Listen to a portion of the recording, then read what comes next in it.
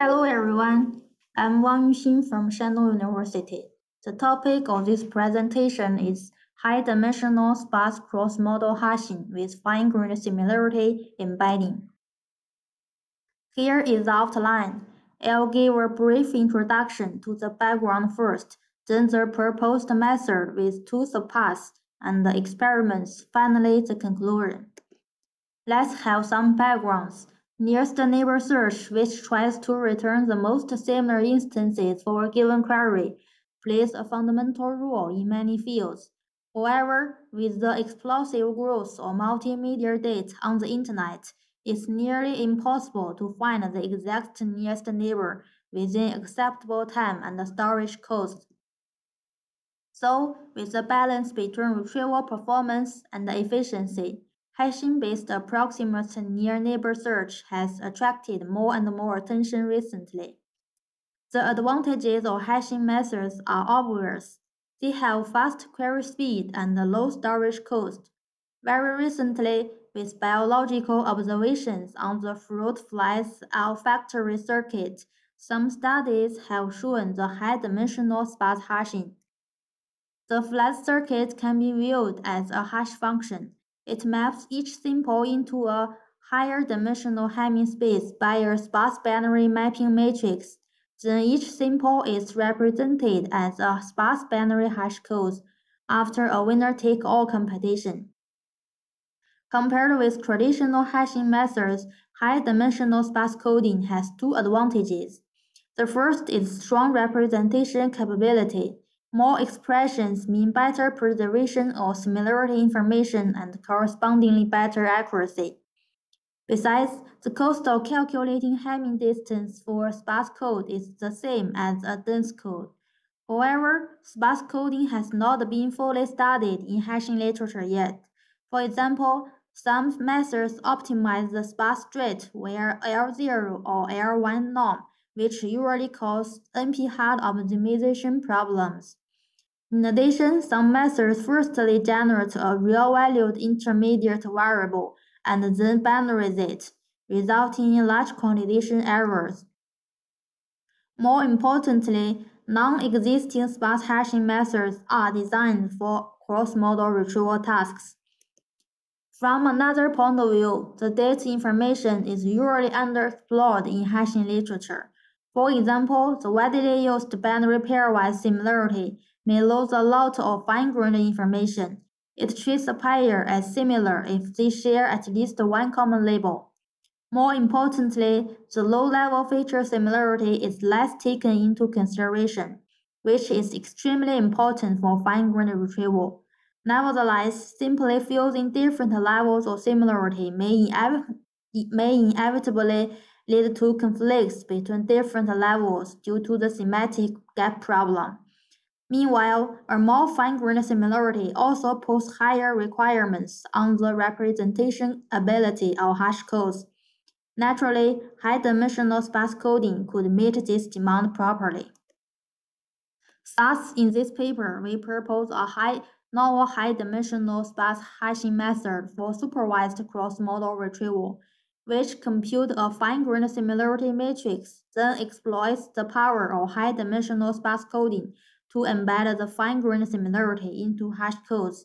Finally, it solves the optimization problem through an efficient and discrete algorithm. Now let's first introduce some notations. We use X to denote the feature matrix, L for the label matrix, and B for hash codes.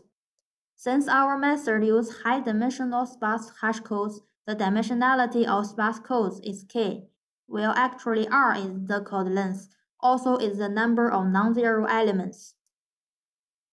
Now let's introduce the proposed method. We first compute a fine-grained similarity by fusing the similarity of two levels. We use cosine similarity of labels and features to construct the high-level and the low-level similarity of data, respectively. The low-level feature similarity is calculated by all modalities. Besides, the high-level semantic similarity should always have a higher priority than the low-level feature similarity.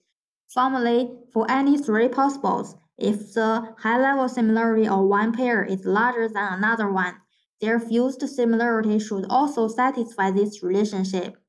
After some mathematical transformations, we can obtain a relation between the parameters A and B. Finally, we normalize the fused finite matrix A that meets the above two rules and define a fine-grained similarity matrix S. According to the target of the retrieval tasks, hash codes should preserve the similarity of instances.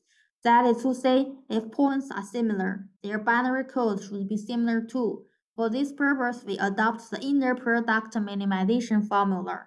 The first binary constraint on B restricts its elements to 0 or 1. The second sparse constraint makes each column contain R1s. This objective utilizes strong representation capability of high-dimensional sparse codes to preserve the fine-grained similarity into the to-be-learned hash codes. Obviously, it can embed more semantic information and generate more fine-grained hash codes, thus leads to more fine-grained retrieval results. However, the above problem is NP-hard due to the binary and the sparse constraints.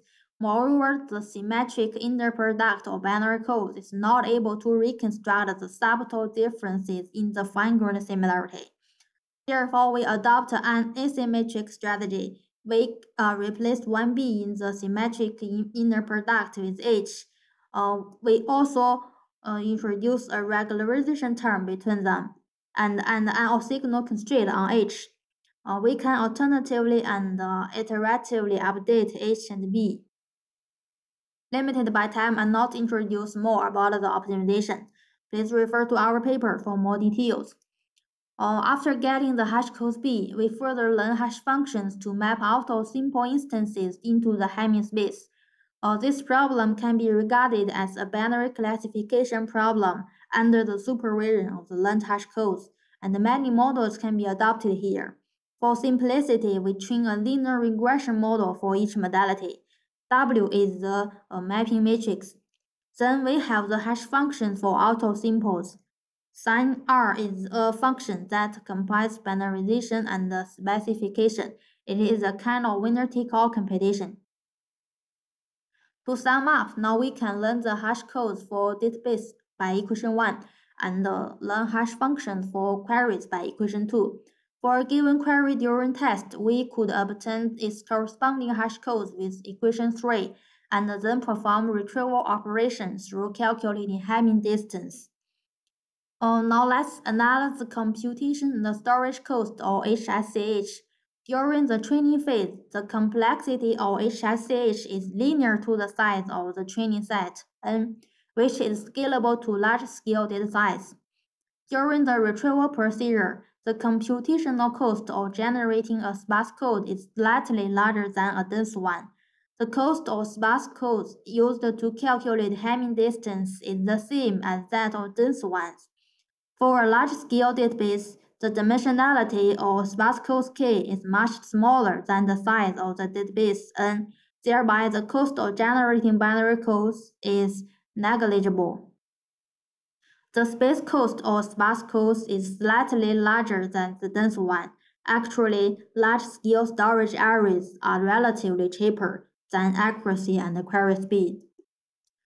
That's all for the proposed methods. To demonstrate that it's effective, we compare it with several state-of-the-art methods, including 4 dense cross-modal hashing methods. The experiments are conducted on 3 widely used datasets. We report the MAP results and the training efficiency. These are the MAP results of HSH and all baselines on 3 benchmark datasets. We could find that HSH is superior to all baselines, including both the image-to-test and the test-to-image tasks, especially at the short code length. This phenomenon indicates the powerful capability of high-dimensional sparse codes in HSH. Even in scenarios where space cost is limited, HSH at 2 bits is competitive with other methods at 16 or 32 bits, yet shorter code length causes cheaper Hamming distance computation. These are the precision recall curves of HSH and all baselines on Flickr datasets. we could find that HSH substantially outperforms all baselines in large gaps, which are consistent with the trends or MAP results. These are the top N precision curves on Flickr dataset. HSH also achieved the best. As for the training efficiency, this table shows the training time and the retrieval time of HSH and orbit lines in unthreaded datasets. We can see that HSH achieves comparable or better results than several baselines. With respect to the retrieval time, HSH reports similar results as those dense baselines, confirming the complexity analysis. Jointly considering the training and the retrieval time, we can conclude that HSH is efficient and scalable to large-scale datasets. We also compare HSH with several state-of-the-art deep cross-modal hashing methods. From this table, we can see that HSH is superior to all deep baselines by a large gap. Although HSH is not an end-to-end deep model, it still achieves better performance, demonstrating the effectiveness of fine-grained similarity and high-dimensional sparse codes. In conclusion, we proposed a novel high-dimensional sparse cross-modal hashing method termed as HSH. It mainly focuses on how to fully exploit the information of data to seek fine-grained retrieval results and how to improve the representation capability of hash codes. Specifically, we first designed a fine-grained similarity with two innovative rules. Then we explore the power of high-dimensional sparse codes to embed the fine-grained similarity into the turbulent hash codes. Finally, an efficient and discrete algorithm is proposed to solve the optimization problem. In future, we'll try to optimize our objective in a deep-to-deep manner and test if the proposed still works on the unimodal retrieval task and the online scenario.